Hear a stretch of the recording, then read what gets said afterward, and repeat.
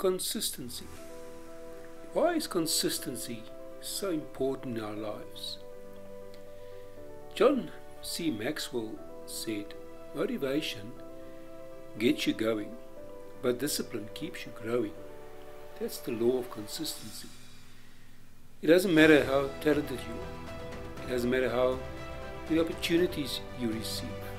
If you want to grow, consistency is key. Let's look what the Word of God says about consistency. James chapter 1 verses 3 to 4 in the Message translation says, "You know that under pressure, your faith life is forced into the open and shows its true colors. So don't try to get out of anything prematurely. Let it do its work, so you become mature and well developed, not deficient in any way." One of the hardest things to accomplish in my life is consistency. Why is it so difficult to achieve? Probably due to self-discipline that it requires. I often find myself being consistently inconsistent.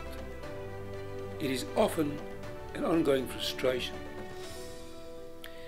Whether we're referring to marriage and family, parenting, our job or career, our educational pursuits, it's difficult at times to achieve real consistency. This is especially true in our Christian faith walk.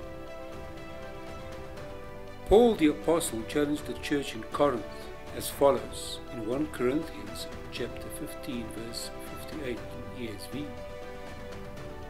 "Therefore, my beloved brothers, be steadfast, immovable, always abounding in the work of the Lord, knowing that in the Lord your labor is not in vain." They, like us, weren't nearly as consistent in their Christian walk as they should have been. They needed to be reminded of their priorities, and so do we.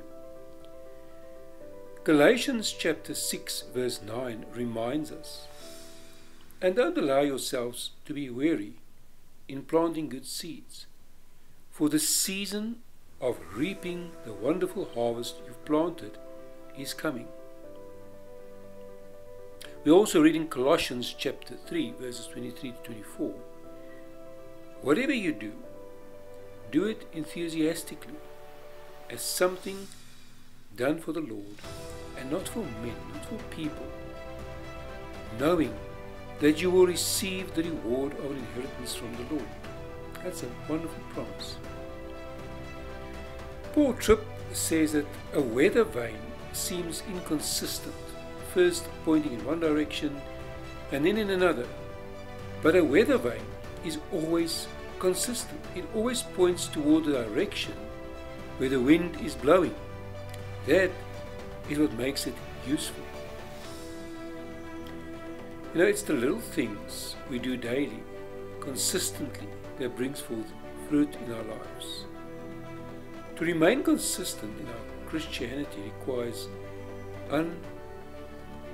unremitting spiritual focus, self-discipline, and study of God's Word, and sacrifice at times.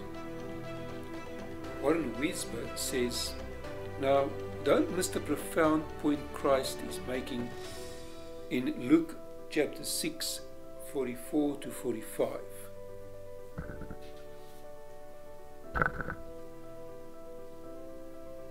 He's teaching that the principle of organic consistency, that is, Christ is teaching the principle of organic consistency. There is an organic consistency between what's in our hearts and what comes out of our mouths. There is no escaping the message of Scripture. Word problems are heart problems. There is an organic consistency between what is in my heart and what comes out of my mouth. The struggle of words is a struggle of kingdoms, a war between the kingdom of self and the kingdom of God. The kingdom that rules your heart and my heart will dictate our words, but there is grace, glorious, powerful, enabling, forgiving and delivering grace for this struggle. My prayer for today for you, dear Heavenly Father, please help us to be consistent in our faith walk, to be consistent in prayer and your word, and to bear fruit that will bring glory and praise and honor unto you through our lives, in the glorious name of Jesus Christ.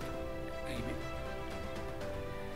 Stay blessed and train yourself for godliness consistently.